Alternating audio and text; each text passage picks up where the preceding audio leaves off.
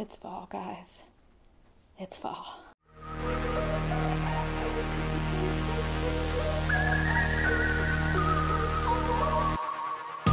Hey guys, welcome back to Dark Angel Beauty. Thank you so much for being here today. Today I'm gonna do, so one of my subscribers asked to do a fall favorites video, and I'm going to do that. However, I just placed a very large Ulta order, and I'm pretty sure a couple of the items that I purchased in that are going to make it to that list. But because I'm waiting for that shipment to come in and then to test those products before I compile my list of fall favorites, I was going to go ahead and give you guys kind of a sneak peek of what I would call like a fall glam eye look. And I'm going to show you guys some of my favorite products at the moment. And then I'm going to use, actually, to create the look, some of my older palettes so that you guys can see me working with those as well. And I know for a fact that I've never worked with them on camera. So I'm really excited to see how it turns out. But I did go ahead and just do my brows. I really wasn't worried about showing you guys that or showing you guys any new products with that. And then I've got my base applied as well. But I stopped there because I wanted to talk about my new favorite concealer. Yes, that is correct. Shape Tape has been replaced. There's been a lot that have come close, but this is the only one that I've ever liked more than that. And sadly enough, it has been in my collection for a good while. I talked about it in my concealer video. It is the Julip Cushion Complexion. It has turmeric in it, and turmeric has a ton of healing properties. And it also does a good job of color correcting discoloration, bags, and purpleness, and redness, and all the stuff that seems to appear on my skin every time.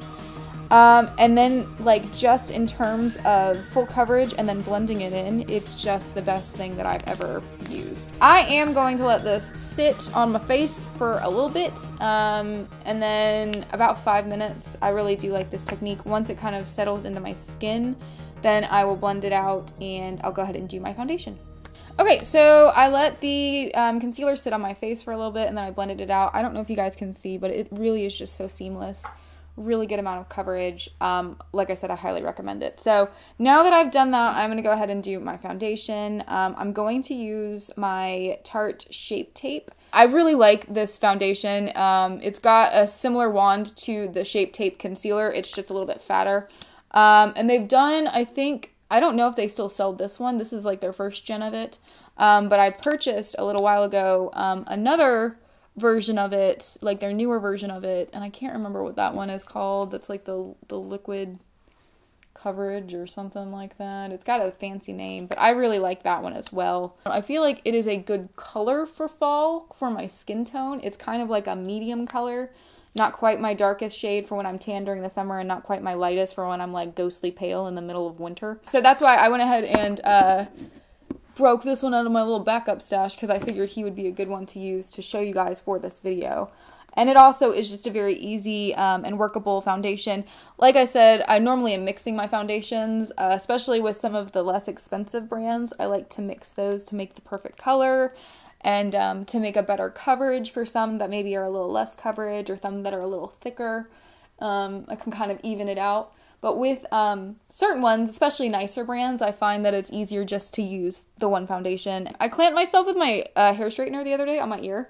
There's like this very tiny little like hole there. But working in the restaurant industry for as long as we both have, Nikki and I think Nikki was the one who learned it working in Wilmington.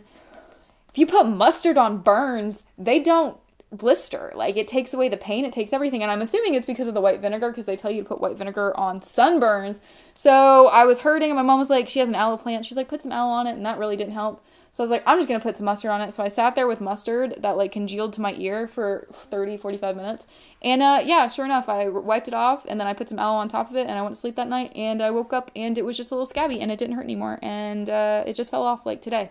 That was a week ago. So I don't think it's gonna scar, and it probably would have if I hadn't used mustard. So if you ever get a burn, mustard. You're welcome. Fun fact of the day for you. There you go. You thought this was just a beauty channel. You're wrong. It's a life hack channel for surviving when you're on the struggle bus 150% of the time. So I think I've sufficiently beaten the foundation into my pores. I know they love it when I do that. But you know what? I am who I am, and I ain't gonna stop doing it. So, just love this foundation. I really do. It's just a very nice full coverage. It seems to work really well with the Julip one, because the Julip one, honestly, I think the Julip concealer can work with anything just because it is so seamless in terms of blending and skin matching. So, I'm going to go ahead and get my, I say Ofra. It's probably Ofra because there's only one F. I'm going to call it Ofra. If somebody wants to correct me on it, you can. I just have been saying it like that for so long, and I keep seeing different things. So my Ofra Banana Setting Powder, picked this up during 21 Days of Beauty last year, and I really, really like it. Banana powders, I think a lot of times if they're too yellow or they're a little bit like cheaper in terms of the company making it, then it kind of makes you look discolored. But I have yet to have an issue with this one. I'm going to actually use the NYX Contour Stick.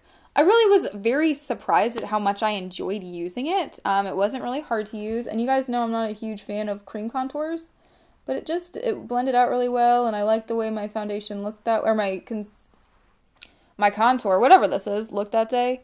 So I'm just going to do like a touch of it. You guys probably are aware by now that I don't do a whole lot of contour normally, just a little bit on my cheekbones. I'm just going to spray a little bit of my Mario Badescu Rose Water and get it nice and soft and blend it out. I'm so shocked at how much I like this contour stick. I'm not a fan of them normally, and I really am very impressed with it. So you can see it's pretty seamless as well. There's not a lot of harsh lines, which I find, like, even sometimes when I'm using my milk chocolate from Too Faced, the bronzer that I often use as my contour, I feel like there's still like a really harsh line where I just have trouble blending it out, and this is just not that at all. So really, really like this. Okay, so now I'm going to move on. Now that this is setting, we're going to let this set for a minute.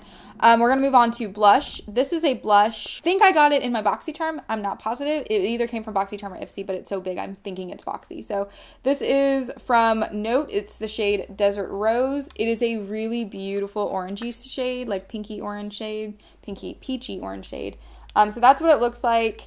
And I had it in my main makeup bag for a good while, and I wound up using it so much that I was like, I gotta incorporate some other blushes, so I took them out. But I pulled them out for this video because I feel like for a fall aesthetic, it's a really, really perfect shade. If you guys can see how, like, golden orange it really is. It's very, very pretty. And it's really easy to apply as well. So I'm going to use my Anastasia Beverly Hills Glow Kit. It's the Ultimate Glow Kit. And they have a lot of nice, really, like, coppery colors in this one, which, once again, going with the gold aesthetic, I think it's going to work nicely. I'm going to go in with Amber Gold. It's a little bit orangier than, like, gold. And it's just really pretty. I just love shimmer so much. God, I love glitter. I wish I sparkled all the time. Like, just naturally. I wish I just sweat glitter all the time. Cool. All right, so now that this is done, onto the main part. We're going to go in with the eye look now. The eye look that we're going to do today, I'm going to utilize two palettes that I've had for a good while. One of the few things I've actually purchased from Sephora because it is Sephora exclusive. It is the Huda Beauty Warm Brown Obsession and Mauve Obsession. These little guys are like $27 each. They have a whole neon collection that they released this year. Those are what the two look like, so it gives me a good variety of golds and oranges, golds, reds, those kind of fall colors that we were looking for. I think the main source of it is probably going to come from the warm browns because it is more of an orangey look, but I wanted to have both available just in case. So the first thing I'm going to do is I'm going to go in on the warm gold palette. I'm going to go in with the top, like, orangey brown color that's in the very middle. I'm just going to get a little bit on a nice poofy brush, and I'm going to do like a wide outer corner. And I just think this is such a really beautiful shade for this time of year. Like, it really just has that fall feel for me. Cool. So now I'm going to go in with a more tapered blending brush, and I'm going to go with the orange shades that's directly next to that same kind of red-brown color that we just used. And I'm just going to do right here. Under that shade that we just used, there is like a nice kind of blending shade. It's got a little bit of a yellow tint to it, but it is almost white, so I'd call it like a yellow off-white. And we're just going to do that up to the brow bone.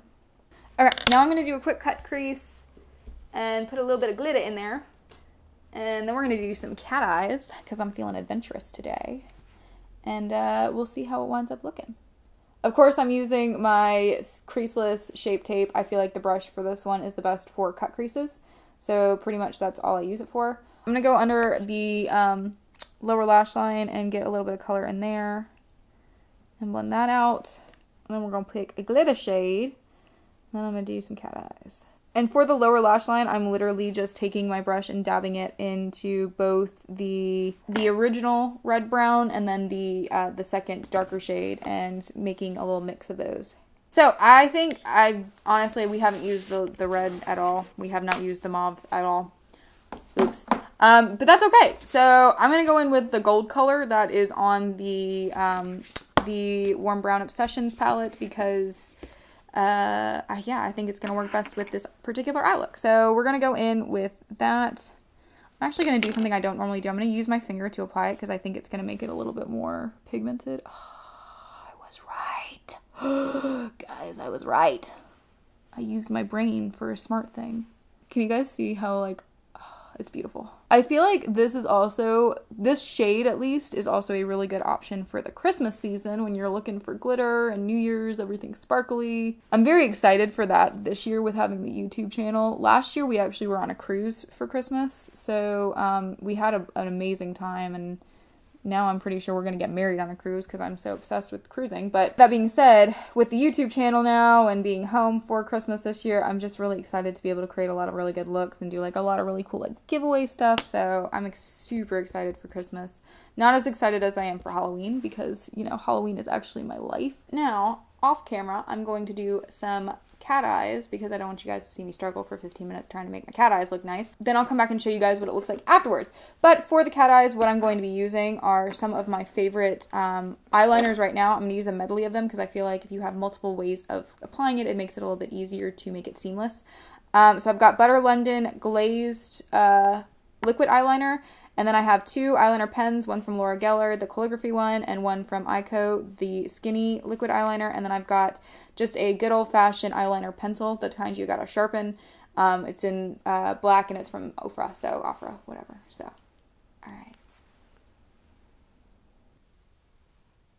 Alright, I did it. They're not 100%, but they're pretty close. I have been really working hard to get better at winged eyeliner. I'm not great still, but I can do it a lot faster, and I have had very few mental breakdowns because I'm just kind of like, whatever happens, happens. I think after this, I'm going to do some mascara and some lips, and then we're going to call it a day, and we're going to have a really nice, not too out there, but still pretty glam fall eye look. All right. And that's the final look. That's all she wrote, folks. Hope you guys liked the video. I really had a lot of fun doing this. I was using products that I know and I like. It's not like when I do the first impressions where I'm kind of like, ooh, I may hate this. So yeah, it was a lot more relaxed, I think, just because I knew what I was working with. I hope you guys enjoyed the video. If you haven't subscribed to our page, please do so. Hit the notification bell so that you see every time we upload a video. We try and get at least 5 up a week. Sometimes it's a little bit closer to 4, but we're normally pretty consistent about posting at least 4 or 5 a week. Please, please, please go and subscribe. And yeah, other than that, thank you for watching. Have a wonderful day. And I hope you stay girly with a dark twist.